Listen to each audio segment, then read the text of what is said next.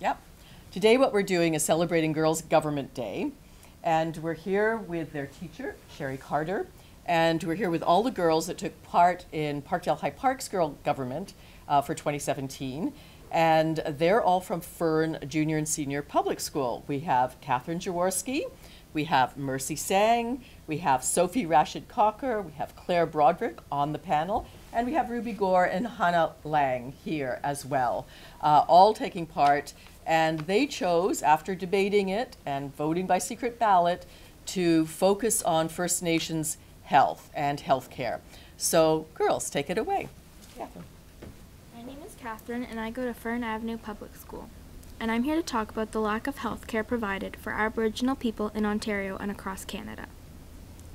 The physical and mental health of Aboriginal people is important because the health of a family member or friend impacts everyone. Without good health, you have nothing. So, if the health care being provided is below the standard that is available to all other Canadians, it is the obligation of our government to put practices and policies in place to improve the quality of care. People who live in Aboriginal communities are not getting proper medical health when needed. For example, nurses have told patients to go home, rest, and take Tylenol without fully being assessed by quality trained medical staff. Sadly, patients have passed away of common illness such as strep throat because of lack of thorough health assessments. Most major hospitals can be as far as 3 hours away, and vehicle transportation at times is not possible for some people. Also, the government isn't putting enough funding into environmental health care on reserves to ensure clean, healthy drinking water is available for all First Nations people. If money is being spent to improve healthcare, why are healthcare providers seeing little improvement? The current standard of care would not be accepted in the province systems. Why does the government feel it is sufficient for our First Nations people? I am encouraging provincial and federal governments to work together to improve medical treatment facilities in Aboriginal communities. It would be beneficial for all the Aboriginal communities to have a doctor or highly trained nurse on call, in case emergency medical help is needed. Equipment and care facilities are in urgent need of updating, repair, or both. Trained medical practitioners should educate the communities with the tools needed to ensure that the health of each individual is met. This can only be achieved by the help and support of our government. Promises have been made to help protect First Nations people, and it is simply not being done with respect or dignity. Okay. Hi, my name is Sophie, and today I would like to address the differential treatment of Aboriginal healthcare compared to the rest of the country. Aboriginal healthcare remains well below the level that other Canadians have come to expect. This problem can be illustrated with the following 3 areas of differential healthcare. First of all, clean water is a fundamental to good health, yet there are over 150 drinking water advisories issued across native reserves in Canada, posing a threat to 1/3 of the people living on native reserves. The water is contaminated with all sorts of different chemicals, such as uranium or mercury, causing skin infections and conditions, illnesses such as influenza and whooping cough, a lowering of the body's immune system, and an increase in the risk of cancer. This has been an issue on native reserves for decades, and only recently has the government devised a 5-year plan to fix the water issues. The David Suzuki Foundation also has devised a 5-year, has identified a remedy to the problem that has been slowly developing. Contrast this with the Walkerton Clean Water scandal in 2000, when drinking water was contaminated with E. coli and killed 8 people, as well as harming over 2,000 people. The government's response was considerably more timely. By the end of 2004, the water was no longer contaminated, and 2 people had been arrested for keeping the contamination a secret. If the need for clean water on native reserves was addressed with the same urgency as seen in Walkerton, there would be a marked improvement in native health on reserves. Secondly, the level of healthcare resources and trained medical staff on the reserves is distinctly substandard. For instance, a study found that just 1 in 45 nurses on a reserve had fully completed the government's mandatory training courses. Community leaders have repeatedly complained about their inability to deal with high-risk cases or emergencies in spite of utilizing all their frontline medical staff. In one case, 5-year-old Brody Meekus from a remote reservation in northwest Ontario died from strep throat, a common bacterial infection that is easily cured. Stories such as Brody's continue on to take place on reserves due to the absence of trained medical professionals and necessary resources found everywhere else in Canada. Until the necessary medical resources are provided, the quality of health care found on reserves will continue to be comparable to a third world level. Finally, the differential standards are also visible in the response to healthcare crisis. In 1993, disturbing video footage of children as young as 11 sniffing gas and proclaiming that life wasn't worth living surfaced. These children were from Davis Inlet, an Escapee Native community outside of Labrador. The prior year, no fewer than 1/4 of all the adults in Davis Inlet had attempted suicide, and between 1973 and 1995, 50 lives were lost due to alcohol-related deaths, in a community of only 465 people. A study done in 2000 showed that 154 of Davis Inlet's 169 youths had inhaled something toxic, and it wasn't until 2002 that the government resolved to finally relocate the community onto the mainland. However, the rampant health care crisis was not solved. 10 years later, substance abuse is still the #1 problem on the reserve, and many children are still chronic gas sniffers. In contrast, look at the fentanyl epidemic in Vancouver right now. This crisis has been met with immediate action, including the government's allocation of $16 million, as well as the creation of 50 new intensive outpatient treatment services. The federal government has also announced expedited approval for additional safe injection sites.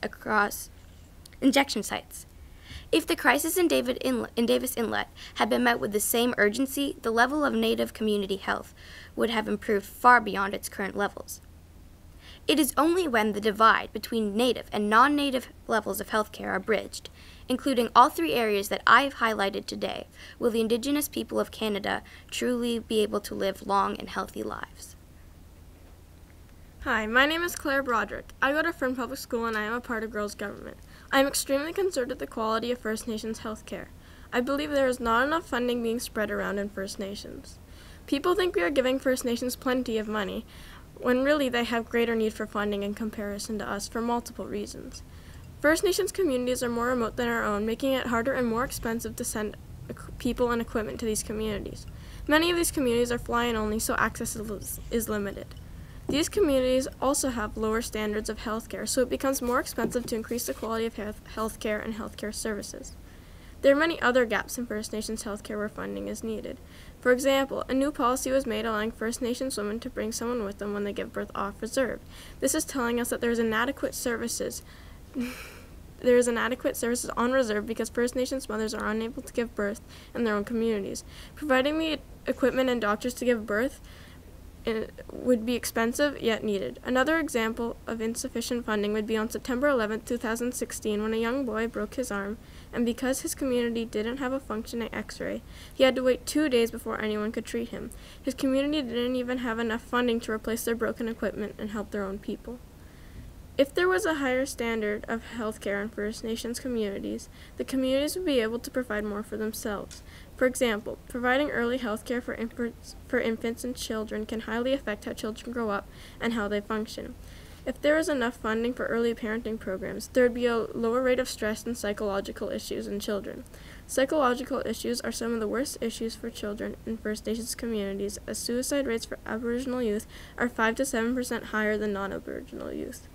If we were to provide the specialists and programs to support this issue, hopefully the statistics would get lower. These are some of the reasons as to why we should be providing more funding for First Nations healthcare. Hi, my name is Mercy, and I'm here today to talk to you about the mental health of the Aboriginals. Mental illness is one of today's rising issues. We are paying more attention to it than before. Mental health is just as important as physical health, if not more. 1 in 3 Canadians suffer from mental illness at least once in their lifetime. Youths are especially vulnerable to the serious threat of mental illness, which includes hidden challenges and suffering alone in silence. In some cases, it also leads to suicide. Suicide is the second leading cause of death for Canadians aged 10 to 24. It's evident that many Canadians are severely affected by mental illness. However, the Indigenous people of Canada suffer at an even higher level from mental illness than non-Indigenous Canadians. Suicide rates for Indigenous youth are 5 to 7 times higher than for non-Indigenous youth. For Inuit youth, the suicide rate is 11 times the national average. Furthermore, more than 1 in 5 Indigenous and Inuit adults reported having suicidal thoughts at some point in their lives. Indigenous people have less help available when dealing with mental illness, causing them to suffer more and stops them from living their lives to the fullest. If I or any of my peers here today were suffering from mental illness, we would be able to get help immediately. We are very fortunate we have a guidance counselor, specialists who come in and talk to us about mental health and give us advice on dealing with mental illness, and we also have readily available therapists and psychologists. Unfortunately, this is not the case for the Indigenous population, and it needs to change. Why shouldn't we all have the same help available when we live in the same country? Adolescence is a confusing and challenging time. We feel pressure and stress from schoolwork, social groups, and sometimes from family life.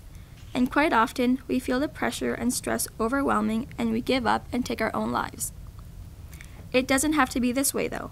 With the right help and support, we can overcome mental illness and live our lives to the fullest. The Indigenous people of Canada need more help available when dealing with mental illness. They need to have the same services and help that we have to lower their suicide rates and to create more futures. Thank you.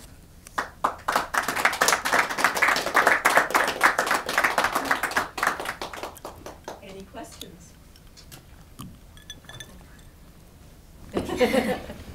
I have one for Catherine, I believe it is. Can you tell me a little bit about what got you interested in being involved in the Girls Government program? Well, a couple of years ago I went to Ottawa in Parliament, so I kind of looked around and I thought it would be kind of cool to actually find out more about it. And when I heard about this, I thought it would be fun to learn more about it and see how it works and everything. Well, I think all of you guys presented really well, especially your maturity level is beyond what I believe your ages are. So my next question is for, and I just want to make sure I get, is it Mercy? Oh, sorry. I'm Sophie. Sophie. How did I get that wrong? I don't know. Anyways, I guess I'm not writing fast enough for when Sherry was talking, but it's okay. Sophie, right? Okay. Are you interested in any way in furthering any kind of employment in politics in the future? Yes, I'd say I am interested. I don't know if I'd be I don't know if becoming an MP is necessarily what I would like to do. I'm not sure yet, but I'm definitely interested in this sort of thing, so I would definitely look into Like even what I could working do. alongside politicians or something like Yeah. that? And Claire? Claire, through this program, what did you learn about and how did you go about your research for your topic and about the different social structures and how did you go about finding out about all the information that you provided us? Well, originally I didn't know much about the First Nations communities, and then we chose the topic. So I went home and then I did all the research, and I realized how poorly the communities sometimes are, and because there's some communities that are more third world countries. But I did a lot of research, just using the internet and stuff, First Nations websites, and also news websites and stuff. So just going through what people had to say, and there was many websites that said contrasting things to each other. So then trying to figure out which one was actually accurate and stuff. So yeah. How much time do you think compiling all this research together roughly took you? Maybe in total about 6 hours. Yeah. Maybe. Yeah, it's a lot to find stuff. Yeah. Yeah, it is. Well, that's great. It's a wealth of knowledge that you've all put together. And my final question is, how how can you, in the future, apply what you've learned through this experience and taking that forward, whether you decide to continue in politics or not? Well, I guess if you decide to continue in politics and you're wondering how to even further help the Aboriginals and their health care, or just help them in general, you would be able to take what we know now and compare it to the future and see, have we improved at all, or do we still need to work on it, or what do we need to work on now to use it in the future for further knowledge, I guess. Good answer. Well, thank you all. You guys did a great job.